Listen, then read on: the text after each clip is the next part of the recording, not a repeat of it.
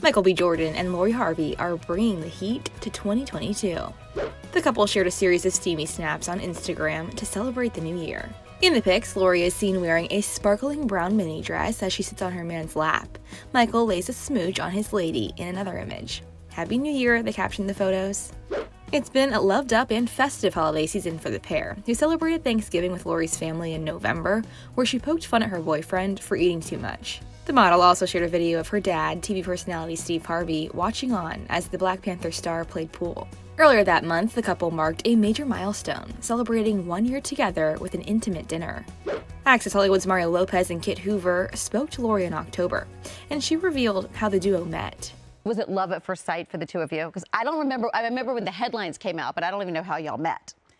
We actually met through mutual friends. We've known each other for a while, and I think we kind of just like always had an eye on one another. But you know, I think timing is everything. So when the timing was right, we got together. Hey, you nailed it right there. Exactly right about timing. Except with my wife, because I would have messed it up. It was a lot earlier. It's all about the timing.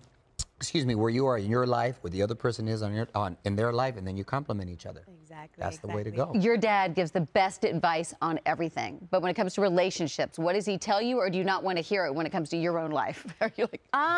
Honestly, he has been. I always joke and say that act like the lady, think like a man was like embedded in my brain from a young age. But I think just like the most important advice he would give me is just to, you know, remember that you're the prize. Remember you're the prize, and you know, make them work. I like that. Make them work right there. Yeah. I say that same thing to my little girl right there too. You first made a name for yourself as a model growing up. Is that something you fell into? You always wanted to do, or? So I actually got into modeling. My mom got me into modeling actually when I was 3 years old. So that kind of is what planted the seed.